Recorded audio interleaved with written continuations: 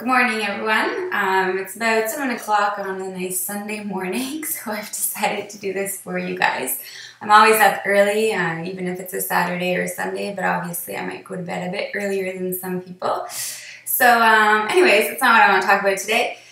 I actually want to talk about belly fat, because I've been having a lot of questions lately about what someone should do to lose a bit more belly fat. They're leaning everywhere else, but that belly is just not going down. I've even had girls that have been competing that have been asking me this, and it's quite funny because usually girls that compete really understand that it's not, you can't choose where you lose. If you could choose where you lose, I wouldn't have a job because it'd be so easy. Do 500 reps of sit-ups. You'll lose your fat. That's perfect on your belly, but that's not how it works. When you lose fat, I'm going to kind of come back to basics. It's been a while, but when you lose fat, it's really the amount of calories that you eat versus the calories that you use during your day. So if it's through physical activity, at work, just talking, eating burns calories. So there's all those things, not very much. I don't want you to think I'll just eat all day and I'll burn a lot of calories. But in that case, that's what's going to help you lose fat, is to burn more calories than what you eat. When it comes to belly fat, it can be a lot of hormonal as well.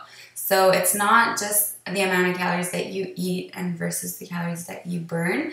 It can have an impact. Stress can have an impact, which increases cortisol hormone, which is known to have a bit more fat around the belly. Some people say that if you have more fat around the belly, you're a bit more stressed. I don't say, okay, you have fat around your belly, you're stressed, because some people just hold more fat in the abdomen, some more in the thighs and the hips, but mostly men. You'll see mostly men are around the waist. You rarely see men that have a lot of fat in the lower body, although there are some, but the majority is about the abdomen. So what to do? I will give you some tricks. There's no fit solution. Obviously, if there was, everybody would know what to do, and that's it. The only thing that comes and impacts everything is that everybody's made differently. If I lose fat through the abdomen by exercising and eating healthy, somebody else might do that, and it absolutely doesn't work. I've had an experience with the competitions where I've increased my cardio, I was eating less, so technically I was burning way more calories, but nothing was budging. My body was just like shut down. It's like, no, you're doing too much, so I'm stopping you right there. But you have to realize that exercise does create stress on your body. Stress increases hormone of cortisol, which increases belly fat. So, sometimes when we say too much is not enough, this is where I say too much is not enough, and I have the experience of that.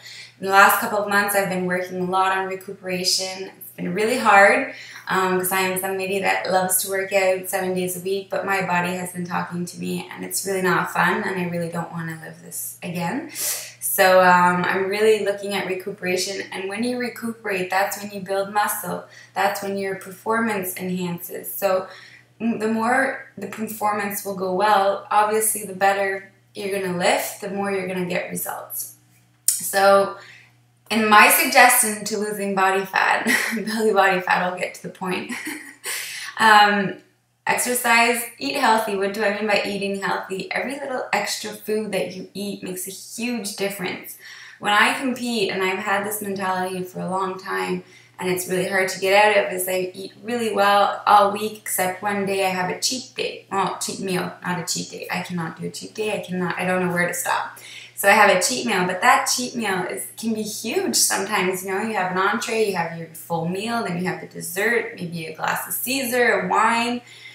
Those calories go up really fast, and it can go up to over 1,000 calories for that meal, but you've burned about, 1,000 calories. You're trying to get that difference of 1,000 calories during the week, even a bit more, but that brings everything down, and your weight loss is just staggering. And every week you'll go down a bit of weight, and then you'll come back up after the cheat meal, just go down a bit up, and you're gonna just plateau by doing that. So I suggest that you try and eat healthy 7 days a week. If there are little extras, so what if you have a bag of candy that's 200 calories? 200 calories is manageable. 1,000, 2,000, 3,000 calories on that day of extra is a little less manageable, okay?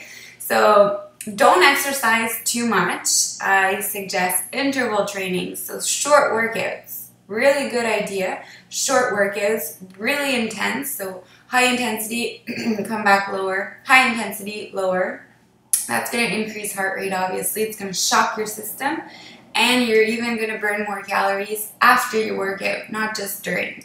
So I suggest this.